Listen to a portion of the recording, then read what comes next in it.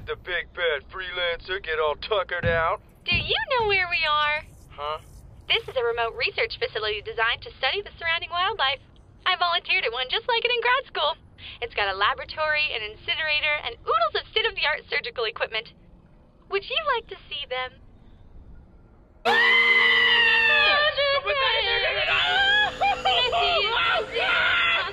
Sarge, I'm scared.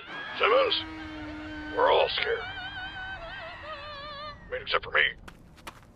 His name is Zachary Miller. He's ex-military, and he was kind enough to hand over the coordinates to a nearby radio jammer. You're kidding. No, silly. I'm Dr. Gray. Ha! That joke.